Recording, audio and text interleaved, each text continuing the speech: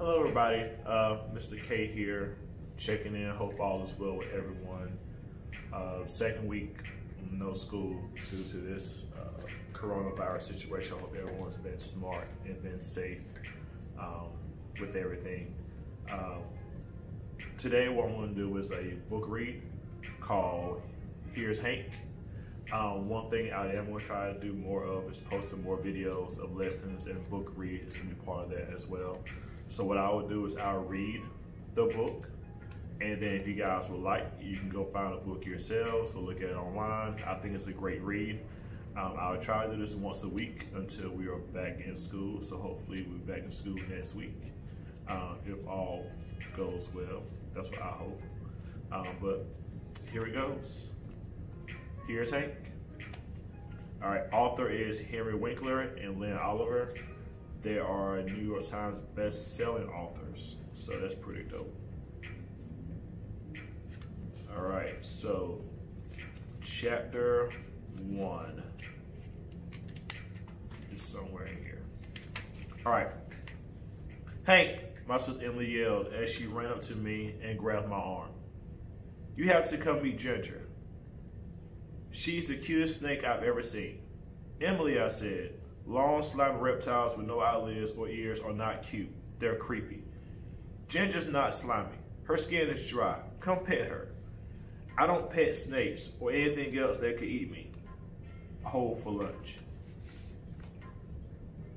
Our family was spending the morning at West End Avenue, street fair. The whole block was lined with booths selling everything from blueberry muffins to tube socks. Leave it to Emily to find the one snake booth. That girl can sniff out a reptile better than my dog Cheerio can sniff out a hunk of pot roast on the dining room table. Ignoring Emily, I headed for the booth that was selling cool comic books. Emily stood there and stomped her foot. Mom, Dad, she whined. This isn't fair. We just spent 20 minutes waiting for Hank to taste every flavor of ice cream when we knew he was going to pick cherry vanilla all along. Now the family should do something I want to do. Emily has a point, Hank, my mom said. I think we should go all say hello to Ginger the snake. Fine, I muttered, but I'm not touching her with any part of my body. I'll use my eyes and that's it.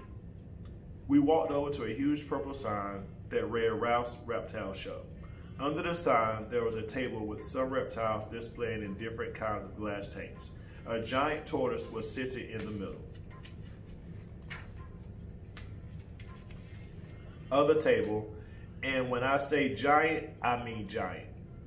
That guy's shell was as big as my bathroom sink. In the front of the table was the Ralph himself, a long orange, yellow, black striped snake wrapped around his arm. There's Ginger, Emily screamed. All right, so here's Ralph with his snake around his arm, the giant turtle, and different animals inside their cages. Hi, Emily, Ralph said. Oh, I see you brought your family over to meet Ginger. They're all so excited to meet her, Emily said, reaching out to stroke Ginger's long back. Make that all but one of us, I added quickly. I hope this doesn't hurt your feelings, Ralph, but I'm not a big snake petter. Well then, maybe I can interest you in Clive, my snow leopard gecko, Ralph said, or Boris, my adorable blue-tailed skink. Okay, I don't even know what a skink is, but it sounds too close to stink for me to even consider petting it. Ralph was wearing a tan, floppy hat that looked like his head had sweated in it for the last 100 years. He had a brown shirt on and shorts, brown construction boots, and a shirt with a million pockets and zippers. Maybe that's where he keeps his things. Is that tourist even alive? I asked Ralph. He's not moving. You mean Speedy? Ralph petted the tourist's bumpy head with 2 fingers. He's probably just thinking about the lettuce leaf he had for lunch. If you want a little more excitement, you should get to know Ginger. She's a hoot. Ralph moved his arm so that Ginger's face was very close to my nose. Maybe it wasn't very close, but it was close enough for me to jump way back. Look at Hank, Emily laughed. Afraid of a little snake. I'm not afraid exactly, I told her. I just don't want I just don't happen to love snakes the same way you do. Maybe I'm not an animal person. You love Cheerio, don't you? Of course, but Cheerio's a dog, which means you can play ball with him and take him for a walk. Last time I checked, they don't make leashes for snakes. Snakes are very sweet in their own way, Ralph said. Take Ginger, for instance. She's a mud snake. She loves children. She's a big hit at kids' birthday parties. Wow, Emily said. I wish she could come to mine. It's coming up soon. I already got the invitations and everything. Ralph reached down to the stack of brochures he had on the table and handed my dad one. I'll bring my reptile show to lots of kids' birthday parties, he said, and I'll be happy to come to Emily's. That's the deal, Emily said. I'm going to call everyone I've invited, let them know that there's a new theme to my party. Everybody else has a princess dress-up party. Nobody has had snakes before. That's because kids don't like to attend the birthday parties with creatures whose jaws unlock so they can swallow a birthday cake whole, I said. I don't care what you think, Hank. It's my party. Hold up there, Emily, my dad said, putting the brochure in his back pocket. We have a lot to discuss here. And we should do that on the way home, my mom said, taking Emily's hand to lead her away from Ralph. See you soon, Emily, called out Ralph. Tell Ginger I'll make her a special party hat for her. We'll have to see about that, my dad whispered to Ralph. I understand, Ralph answered. My phone number is on the brochure. Let me know as soon as you decide, because Ginger is a very popular snake.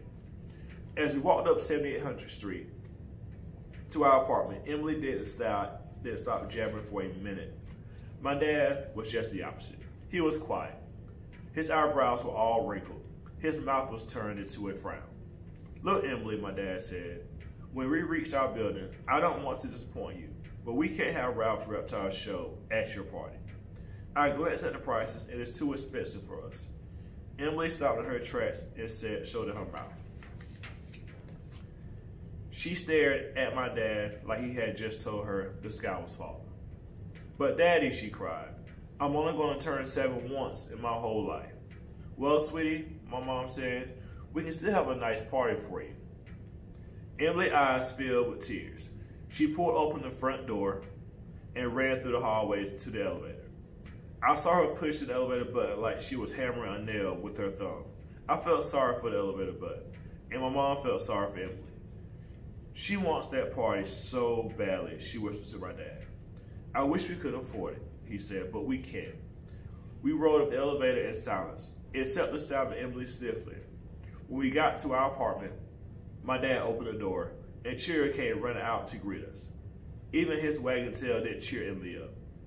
As I was petting Cheerio, I remembered how Emily had stood up for me when I wanted to keep him, and my dad had said no. Suddenly, I felt something surprising in the pit of my stomach, and it had nothing to do with wanting a pepperoni pizza. What I wanted was to help my sister. Now, how weird is that? All right, so there's chapter 1 of the book, Here's Hank. I'll be back with chapter 2 tomorrow.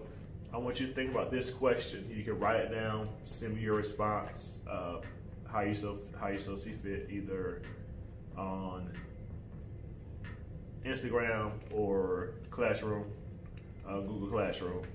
Have you ever wanted something so bad, but the means to get it were not there for you to get? Did you want a toy? Did you want a bike?